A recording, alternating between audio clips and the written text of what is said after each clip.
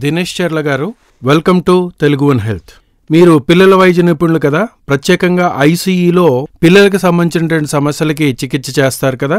ఇక్కడ ముఖ్యంగా మనం చూడాల్సినటువంటి విషయం ఏంటంటే, ఇప్పటికే అమెరికా లాంటి దేశాల్లో 9.5 మిలియన్ల పిల్లలు ఈ ఒమైక్రాన్ బారిన పడ్డారు.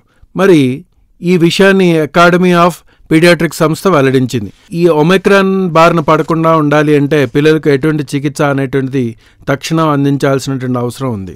ఈ ఒమిక్రాన్ వేరియంట్ ఏదైతే ఉందండి ఈ కోవిడ్లో, this is new mutant which చాలా almost 50 mutation Hess happen on to this అనమాట.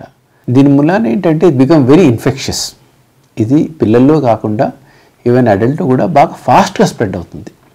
So that is the reason why మీరు it is not only in children, even అడల్ట్స్లో ఒక ఫ్యామిలీ ఎఫెక్ట్ అవుతే every member is getting affected. It is అంటే ఒట్టి పిల్లల్లో కాకుండా మనం అడల్ట్స్లో కూడా దీని స్ప్రెడ్ చాలా ఫాస్ట్గా చూస్తున్నాము. అందువలన మనము countries which is to report sort of 50,000 they are reporting in 2 lakhs 3 lakhs. Countries which is to report 1 lakh they are reporting now in millions. So the rate of spread of this Omicron is very fast. Similarly, earlier also children used to get affected with Delta variant before. Similarly, Omicron is also affected in children, but the proportion of spread is faster. That's why you had anta ekku mandi children ki ee sari that is has been reported. But the good thing about this variant is it is not very serious. So majority of the children and even adults, they are sick for a couple of days.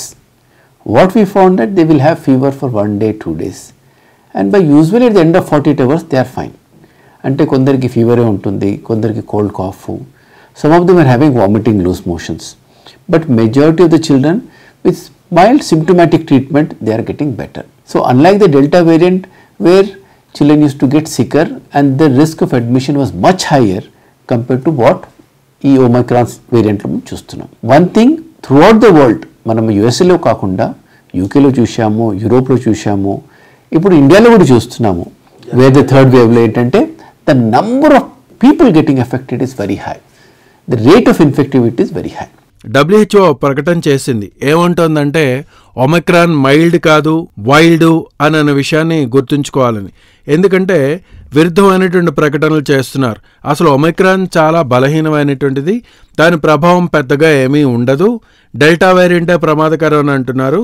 ఇవి విభిన్నమైనటువంటి ప్రకటనలు ఇవి. కాబట్టి ఈ విషయంలో ఎవరు పడితే వాళ్ళు ఇష్టం వచ్చినట్టు ప్రకటనలు చేయొద్దు అని చెప్పింది. అలాగే ఒమైక్రాన్ మైల్డ్ కాదని, ఇది వైల్డ్ అని WHO తీవ్రంగా ఖండించింది. దీనిపైన మీ అభిప్రాయం ఏమిటి? అంటే ఇప్పుడు ఎలా ఉంటుందంటే అండి, ఎనీ వైరస్ ఇప్పుడు ఇట్ కంపేరబుల్, లైక్ ఇప్పుడు కంపేరబుల్, ఇప్పుడు they was one paper విసే in this wave మనం సిటీ స్కాన్ చేస్తే majority of the CT scan chest, if you say 80 to 90% CT scan chest wear normal or close to normal. Whereas in the early wave, in the Delta wave, we have many of the CT scan chest where lung involvement was very high. Okay, that is what. So these are all relative numbers, but does not mean ki nothing will happen. Just go out and just enjoy. See, that is what WHO is trying to warn is. So don't take it too lightly, because suppose you have some risk factors like you have diabetes, you have hypertension, or you are a cancer patient, you are a transplant patient, you obesity undi, asthma undi. Some of these patients who have this type of viruses, we do not, this they can get a severe illness along with that. So it does not mean that hospitalization is not happening. Hospitalization is happening, may not be at the same rate as what it was with Delta. Kani the ICU admissions are also not at the same rate as what is with Delta. But yes, in those with risk factors, there is a risk of admission. వాళ్ళకి కొద్దిగా రావచ్చు. అందుకనే don't take it two lightly is what WHO is saying. So when you say Omicron is definitely the severity of disease is not same as Delta, but don't take it lightly because it can affect people with some risk factors. ఇక్కడ Omicron కనుక పిల్లలకి సోకేటట్టయితే దీర్ఘకాలిక ఏంటంటే అనారోగ్య సమస్యలు వస్తాయా? వీటికి ఎలాంటి చికిత్స మనం అందించాల్సినటువంటి అవసరం ఉంటుంది? See, Omicron or COVID is like a virus అండి. So majority of the virus stay in the system for 1 week or maximum ఒక 10 రోజులు ఉంటుందండి. And in majority of the children మాకు మైల్డ్ డిసీజ్ చూస్తున్నాము. కొందరికి ఏసిమ్టమాటిక్ ఉంటుంది, కొందరికి మోడరేట్ డిసీజ్ ఉంటుంది. ఇలాంటి పిల్లలకి I do not see there or any long term effects or any long term problems. And చాలా పిల్లలు అట్ హోమే ఉంటున్నారు.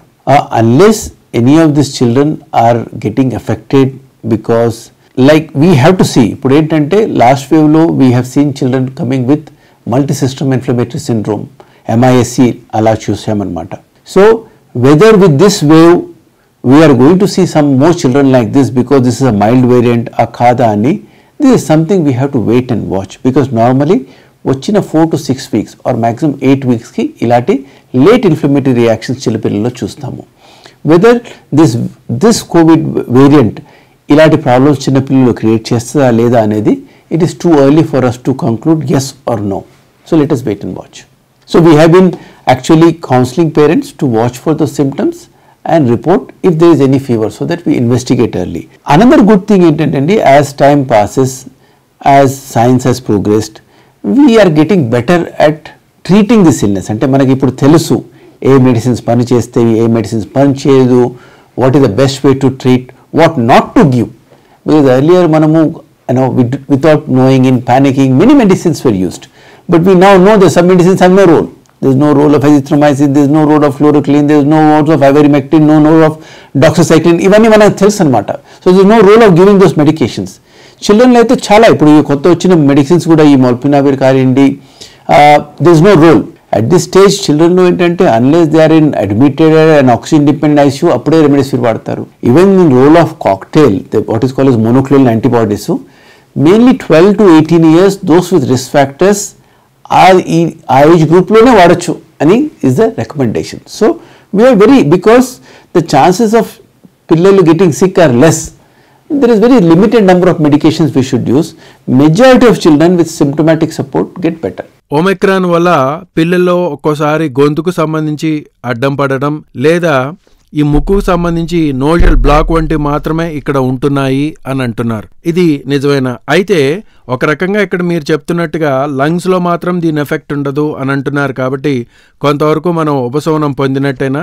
మరి పిల్లలకి ఈ విషయంలో తల్లిదండ్రులు ఎలాంటి జాగ్రత్తలు తీసుకోవాలి? వారిని ఒమిక్రాన్ బారిన పడకుండా ఎలాంటి చికిత్సలు అత్యవసరం అందించాల్సిన అవసరం ఉంది? అంటే ఇప్పుడు ఈ వేవ్లో తప్పకుండా ఈ లంగ్ ఇన్వాల్వ్మెంట్ చాలా తక్కువగా ఉంది. డెఫినెట్లీ అప్పర్ ఎయిర్వే ఇన్వాల్వ్మెంట్ కొద్దిగా ఎక్కువగా ఉంది. మేము children with change in voice, some children with upper airway involvement, Krupp like symptoms, some breathing difficulties, some children needing oxygen, occasionally ICUలో admit అయ్యే HFNC ఇన్వాల్వ్మెంట్ ఉందన్నమాట. But చాలామంది పిల్లలు అయితే without any support their voice change కానివ్వండి, లేకపోతే cough కానివ్వండి, black nose కానివ్వండి, is settling down with in 40 to 72 hours.